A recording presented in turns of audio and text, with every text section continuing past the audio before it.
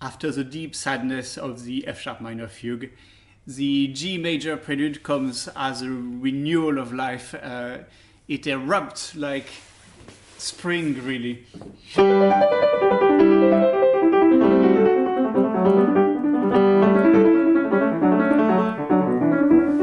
It is in fact one of the perhaps two preludes in this first book that could be described as openly virtuose.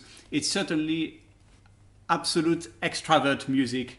It's a bouncing sort of energy. It lasts probably between 30 and 40 seconds. So it just does its thing and it goes almost immediately before you have time to grab it. The fugue, on the other hand, sets for a considerable time, mainly because of the length of its subject, which is.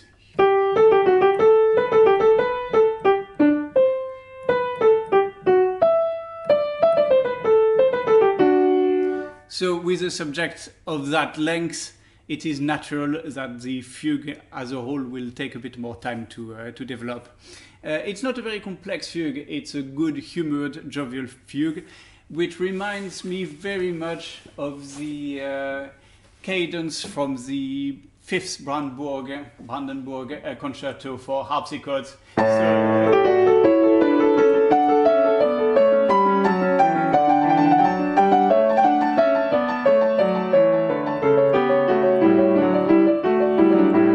So when you have these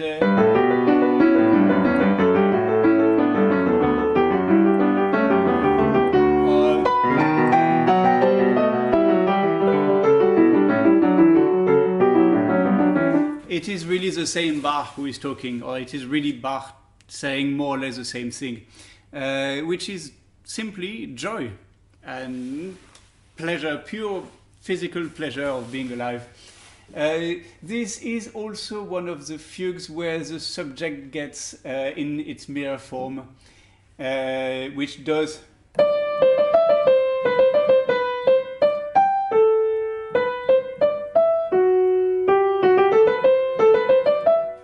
something like that. It builds up to a sort of a frenzy and then it exhausts the energy so that the piece actually ends in a sort of peace because the energy has been spent. So I'll play the very end.